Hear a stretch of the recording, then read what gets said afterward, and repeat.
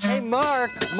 Hey, Chad, it's great to see you. How have you been? Pretty good. What have you been up to these days? Oh, I've been working a crazy schedule at NBC.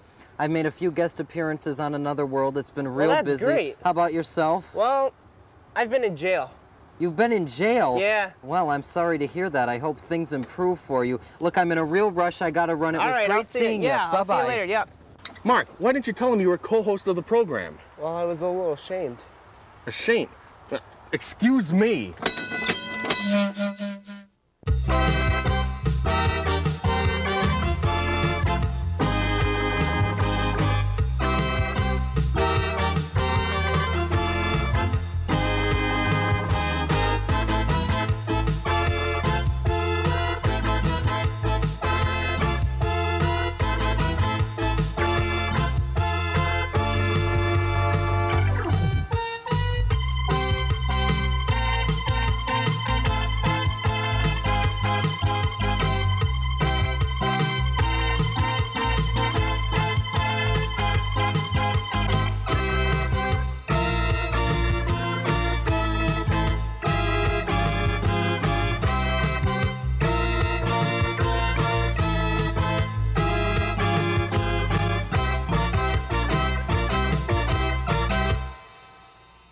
Hi, I'm George Dorunda, and welcome to Primetime. And what a power-packed show we've slapped together for you this time on Primetime, because coming up on the big show, we have from Germany, opera singer Mark MUNKITTRICK.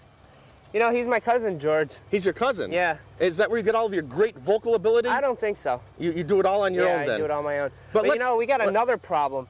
Look who we have running camera. A new intern. Oh, it's Chad. Chad, all the way in from New York. He's running camera for us today. I can see the show going downhill right now. Well, we won't have that problem because we're going to start off the big show with the entertainers and Run Around Sue. Let's go for a ride. Here's my story, it's sad but true, about a girl that I once knew. She took my love and ran around with every single guy in town. Hey, hey, whoa, ba-da, hey, hey, whoa, ba-da, hey, hey, whoa, ba-da, hey. I should have known it from the very start. This girl would leave me with a broken heart. Well, ask any girl what she would do. I keep away from a runabout Sue. Ain't doing no smile on my face. Go back to the girls won't embrace. Don't you know what a cry like do? I keep away from a runaround Sue. Hey, hey, whoa, ba-da, hey, whoa, ba-da, hey, hey, whoa, ba-da, hey. Well, she like to travel around town. She wants to let you put me down. Well, people like to put you rise. Well, Sue goes up with every guy. She's the moral of the story from a guy who knows. I fell in love and my love still grows. Well, ask any fool what she would do. I keep away from a run around Sue. Well, hey, hey, what, ba-da, hey, what, ba-da, hey.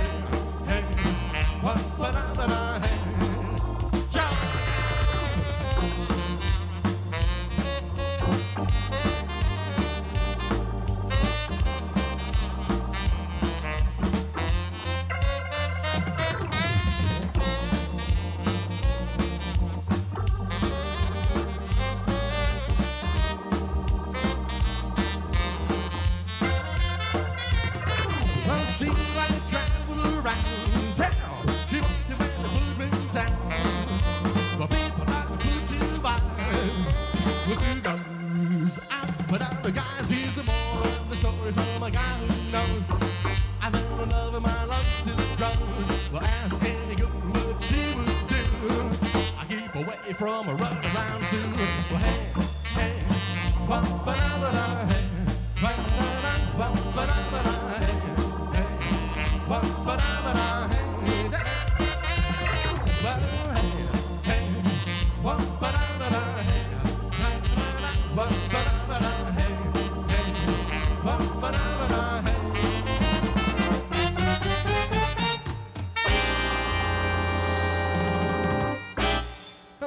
and Run Around Sue. Yes, that was the Entertainers and Run Around Sue, and we'll be right back with opera singer Mark MUNKITTRIck right after this. Hey, Stick he's around. my cousin. I know, we already talked about that.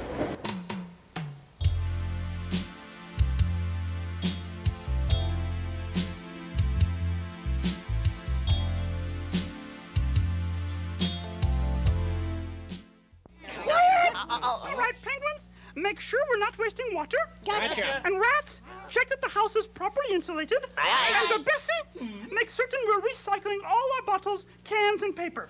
Gee, Piggy, what can we do to help the environment? Let's not waste electricity. To find out what you can do to help, write to Make a Difference, National Wildlife Federation, Washington, D.C. 20036. Lights out! Gimme!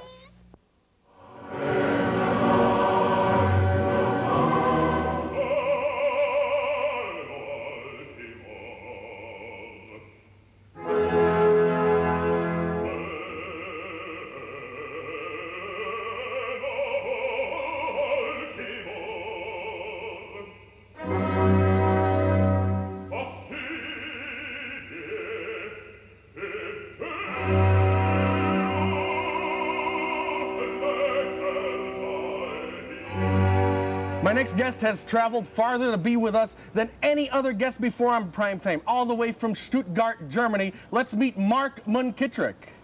Well, Mark, welcome to Primetime. It's a pleasure to have you here. I've never heard such a powerful voice, other than my own. Thank you very much. But some of us speak louder than we sing. It's true, too.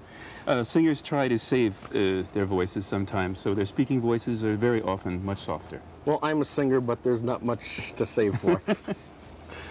Now, I understand your career started in an unusual manner at Carnegie Hall. That was your first professional engagement? That's correct. Before that time, I had been doing workshops and actually working in the film business in New York City and singing as a hobby. I started singing in high school. I went to high school in Ludlow, Massachusetts. You're originally from the area. Right, that's correct. I was born in Boston, but I was brought up in western Massachusetts, mainly in Ludlow. It's true, my first professional engagement was at Carnegie Hall, which is quite a place to start. Quite a I mean, most debut people find it lucky if they make it at Springfield Symphony Hall. Yeah, that's true, which I've also sung there quite a while back. But no, I had been singing most of my life as a hobby. Workshops, in choruses in college. I went to Providence College in Providence, Rhode Island. And in high school, I sang in high school. I was in the Peace Corps in Iran. Iran, right, in Persia, and I also sang as a hobby while I was there. So it wasn't really an overnight thing. I had been building and working on my voice for quite a long time. But it was a very big break just to jump into Carnegie Hall, like you say. An agent happened to hear me in one of the workshops and invited me to sing a concert at Carnegie Hall with a recording contract, 2 records with Columbia Masterworks. And that's where I got my start. The next day, I got a call after this from the head of the New York City Opera, inviting me to sign a 2-year contract there. And that's when I started to have serious doubts about continuing the film business. Well, what brought you all the way to Germany? Well, after the initial engagement at New York City Opera, it's basically the way things happen. Another agent from West Germany heard me and invited me to come and audition in West Germany for a position there. At the time, I wanted to sing more German. I was very interested in singing Wagnerian opera. And I took the offer and I took the opportunity and I did go over and I auditioned, and my first audition was in Karlsruhe. And they immediately signed me for a long-term contract. And that's where I got my start in West Germany. Now, what are the basic differences between American opera and German opera? Oh, that's a good question. I think the most basic difference is the subvention from the state. In Germany, you don't really have to worry about where your money is coming from. You don't have to worry about pleasing the public. You don't have to worry about hiring and firing. It's all paid by the taxpayers, unlike the States where most of the funding is done by private corporations. And most of the opera companies here more or less go around begging for money. And at the same time, they have to really appeal Their program has to appeal to the public here, which is obviously a very good thing. On the other side of the coin, though, you don't get a chance to experiment, to try things that might not be so popular with the public here. Mm-hmm. And that's a great opportunity. It's a great opportunity for young singers and for young composers also that could never get their works performed here. Do you find that opera is more popular in Europe? It's much more popular, yes. I think right now there's around 83 opera houses in West Germany alone, which is a very small country. In a comparison, I think there might be under 20 really recognized opera companies in the entire United States of America. In the European opera houses, you see an awful lot of young people that go to the opera. Now, of course, in this area, in western Massachusetts, there's not much of an opportunity for that. Not having an opera house or any kind of standing company that shows opera here, it's very difficult. I mean, you've got Tanglewood, you've got other sources for serious, let's call it serious music or classical music. But again, opera outside of maybe Boston, it gets pretty much shorted here. Oh, you mentioned performing at Springfield Symphony Hall. Right. Was that with a traveling company? No, that was with Robert Guder and the Springfield Symphony. We did The Flying Dutchman here. This was quite a while. This is just before I went to Germany. Must have been about 10, 11 years ago. Now, what made you choose opera as opposed to most kids when they're in high school and their college years, they're listening to rock and roll? Mm-hmm. That's an interesting question. I think if I had a choice, I think the voice is what actually makes the decision for you. But I did do a stint as a folk singer for a while, nothing professional. I mean, in the 60s and 70s, everybody's running around with guitars and singing, singing that type of music. But I think my voice turned out to be something else. As far as background is concerned, I grew up in an atmosphere. Although I grew up in western Massachusetts, I grew up in an atmosphere where there was a lot of classical music being played by my parents. So I was exposed to it at a very early age. Again, it would have probably been nice to have backed this up with an opera house or something where I could have gone to see it. That didn't come till much later. And I think when I did finally see opera and hear it on a large scale, I was so impressed by it that I said, that's for me. And again, the human voice has characteristics that some people are they have voices that are better built to sing rock and roll, and voices that are more inclined to sing operatic or classical or heavier things. And some people have better voices to sing polkas. That's absolutely true. We need everything in this world, yeah. A big thing I think that you have to realize with, there's one basic difference, obviously, with singing opera and singing rock or other types of music, and that is that opera is not normally mic'd. You don't have microphones, you don't have the amplification that rock and roll bands have or that folk singers have, and so it's a totally different kind of training. It's a training that you really have to project with nothing else there but your voice. And it's not just projecting in an empty hall, but projecting sometimes over an orchestra that has over 100 pieces in it and into an audience that has 5,000 or 6,000 people. Now that's, by rock standards, that's probably a small audience, 5,000 or 6,000 people. But you have to realize once again, for one voice to project to that amount of people over a complete orchestra, it's a different story altogether, right? Now, you've performed for many dignitaries. You performed for the Pope, I understand, and the King and Queen of Spain, to name a few. That's right, yes. I've sung within the past 5 or 6 years, I've sung all over South America, Italy, France, Spain. I recently did a tour in Moscow, Leningrad, in the entire Eastern Bloc countries, Dresden, I was in Berlin, East Berlin, and Warsaw. Yes, and most of the heads of state normally come to opera, so that's the thing they do. And afterwards, there's usually a little ceremony where you meet them. I had an audience with the Pope when I was at the Vatican. We sang a Beethoven Mass, and we had a small audience with him after the concert. And again, when we were in Spain, the Queen gave an audience for us, and it makes it very interesting. You've literally been all over the world. Just about, yeah, just about everywhere. and still coming back to Western Massachusetts. Well, I understand we have some pieces that we haven't quite prepared. This was kind of a last-minute thing. You consented to perform for us, and well, I am on vacation, George. And, yeah, we interrupted your vacation, and we've taken an entire day out of your vacation for this interview.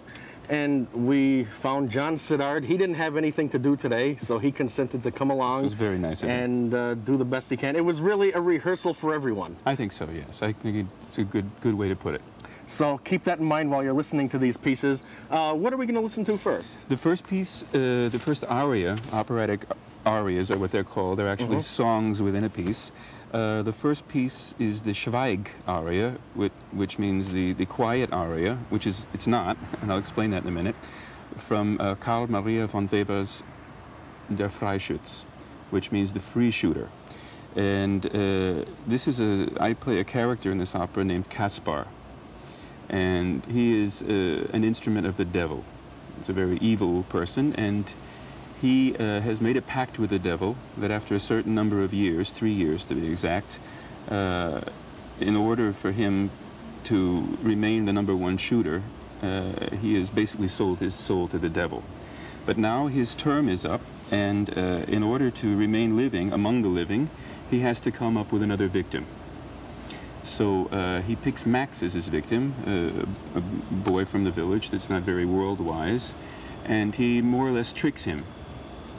And as Max is going away, he says, don't tell anyone. Don't tell anyone what we're doing. Schweig, the German word is Schweig, be quiet, and don't warn anyone. More or less, he's afraid that Max is going to tell, and they're going to find out what Kaspar is doing. So this is, we'll hear a small part of this aria from Der Freischütz von Karl Maria von Weber. Schweig, damit dich niemand warnt. Schweige, damit dich niemand warnt. Der helle Netz hat dich umgarnt, der helle Netz hat dich umgarnt. Nichts kann vom tiefen Fall dich retten, nichts kann vom tiefen Fall dich retten, nichts. Nichts kann dich retten vom tiefen Fall. Nichts kann vom tiefen Fall. Well, that sounded great also. That was a German aria. Right. Have you ever performed in Poland? Yes, I have, as a matter of fact. You know, we had Frank Knight on the program a few months back. I happened to see that and, a few weeks ago. And he had a little Polish, he called it the Polish Opera Group. I don't know if it was actually opera. Right. Yeah, an folk opera group, yes. No, I sang in, just recently, as a matter of fact, 4 or 5 months ago, in Warsaw, the very first version of the Ring of Richard Wagner. This was a very big occurrence in that it hadn't been done since before World War II. The Polish feelings against the Germans naturally being very strong, negatively. And so this was quite a big thing, the first Ring in so many years. Ring is a very big production of 4 Richard Wagner operas that are usually done 4 nights in a row or 4 nights within a week or 10 days. And that was quite a nice experience. I enjoyed it very much. When you're performing, are you usually performing almost every night of the week? No. It's not really like that. The human voice, unfortunately, when you're not using microphones, usually needs a day or 2 to recuperate. So you absolutely need the rest. You know? It's different if you're, of course, on a stage with a microphone and you can modulate your voice and not really have to give everything you've got. In opera, especially in Wagnerian opera or heavier opera, you really, it's almost like a sport. It's a physical discipline that you really have to give an awful lot of physical strength. And usually when it's over, you're pretty much wiped out for a day or 2. It does happen that you sing 2 or 3 nights in a row. It's not uncommon, but it's not the rule. It's more the exception. So what's the next selection we're going to be hearing on our primetime opera hit parade? Well, I thought you might be getting a little tired of German. Unfortunately, I don't have any Polish numbers with me, as you know. Good thing. Frank Knight took care of that a few months back. Well, we sort of looked all over town. Again, I'm on vacation, and I didn't have any music with me for our pianist, so we sort of got what we could. So the next two numbers, I'll capsulize, if I may, will be done in Italian. And we can more or less put them together in that they are both very sad numbers. The first aria is from La Bohème, from Puccini, and it's called Vecchiazze Marra, and it's going to sound very strange when I explain it to you, but it's about a man who is selling his coat to get money to save Mimi, who is dying from tuberculosis. Okay, that's a very capsulized version, but accept it, okay, at that. And the second piece I'll be doing, which is also a very sad piece, concerns Philip II of Spain and his son Don Carlo. And Don Carlo is the name of the opera from Giuseppe Verdi. And it has to do with Philip's wife, who supposedly fell in love with Philip's son, which is a very strange thing. And in this aria, "Elle l'a jamais mammo," he tells of his feelings and of the fact that this woman never loved him. And it's very sad. He sings, "Who is going to care for me in my old age? Who is going to look over me when I'm in my sepulchre, when I've died?" And so they, like I say, they're very, very sad arias, the both of them. And they're in Italian, so here we go. Vecchiazze Marra, senti, io resto diana tua, scendere sacro monte ordevi, le mie grazie ricevi,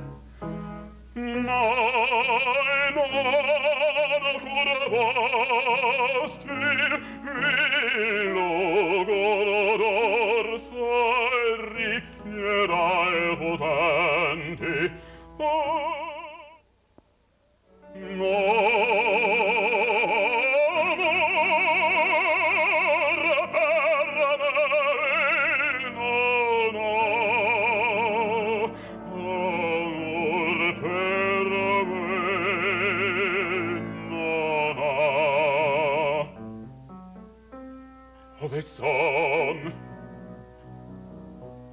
come dappier presso a finir, l'aurora imbianca il mio dolor, già spunta il dì, passar, veggo i miei giorni lenti, il sono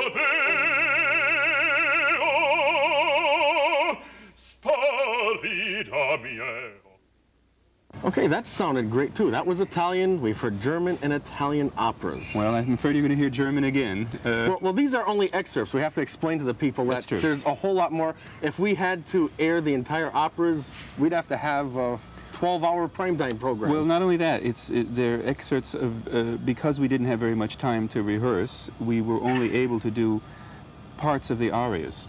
So, as an example, this last aria we just went through, the "Elle l'a jamais mammo," actually lasts about 6 minutes within itself.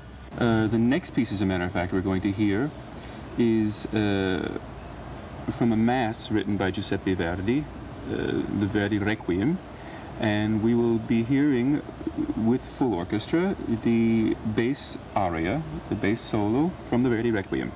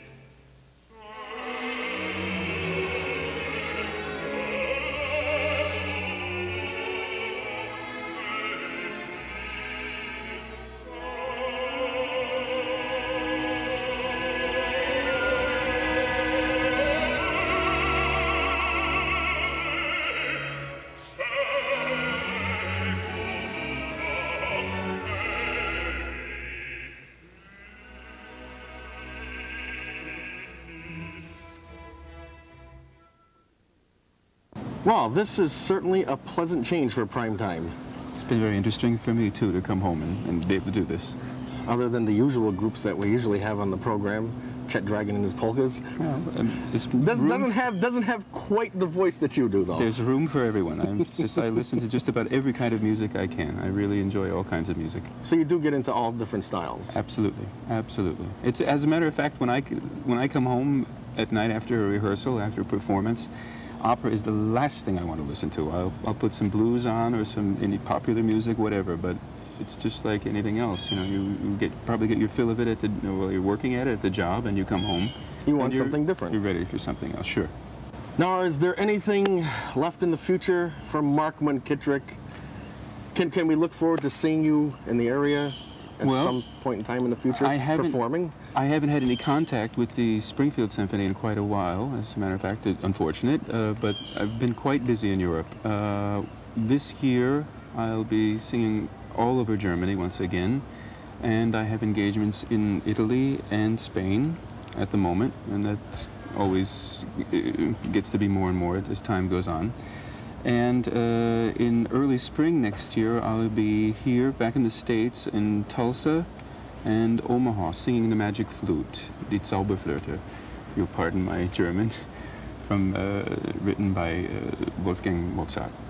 And I'll be looking forward to coming back and singing in the States once again. Well, thanks, Mark, once again for being here on Prime Time. It has been a pleasure. George, it's been an absolute pleasure for me. Thank you very much for having me. And I hope to have you back again. Maybe next time we won't be interrupting your vacation time, though. We'll plan it ahead of time next time. I hope so. We'll plan a few more performances. Fine.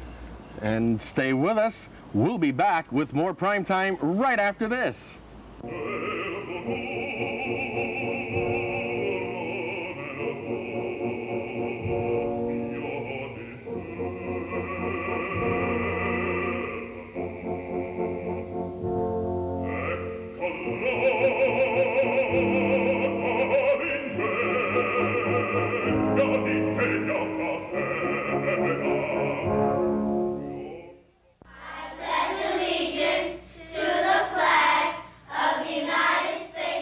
We pledged our allegiance to it when we were young. We studied its importance when we were in our teens. We sing its praises at every sporting event.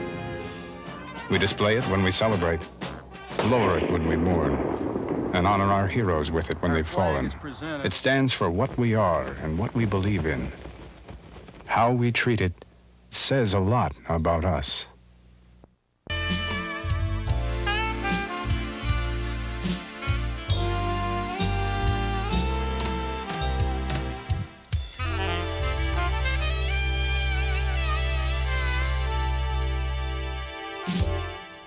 Well, that just about wraps it up here for another Prime Time, and I'd like to thank all my guests, opera singer Mark MUNKITTRICK, The entertainers, and Dora, and all the folks over here at the Connecticut Trolley Museum. And thank you for watching. Do join us again next time on Prime Time. Don't forget to vote. Good night, everybody.